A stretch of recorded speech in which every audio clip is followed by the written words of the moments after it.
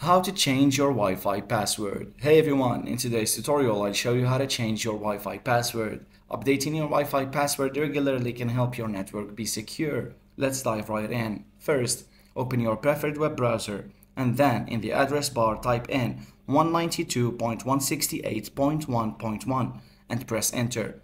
This will take you to the login page for your router. You'll need to log in using your router's admin credentials. The default username is usually admin, and the password can often be found on a sticker on your router, or it can be admin as well. Once logged in, look for the wireless or Wi-Fi settings tab in the router's interface. This is typically found in the main menu or under basic settings. In the Wi-Fi settings section, you'll see an option to change your Wi-Fi password. Enter a new password in the appropriate field and make sure to create a strong one that combines letters, numbers, and special characters.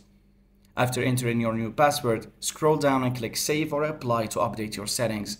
Your router will apply the changes and your Wi-Fi network will restart with the new password. And finally, reconnect all devices to the new Wi-Fi network using the new password. And that's it. You've successfully changed your Verizon Wi-Fi password. If you found this tutorial helpful, please like the video and subscribe to our channel for more tech tips and tutorials. Thanks for watching.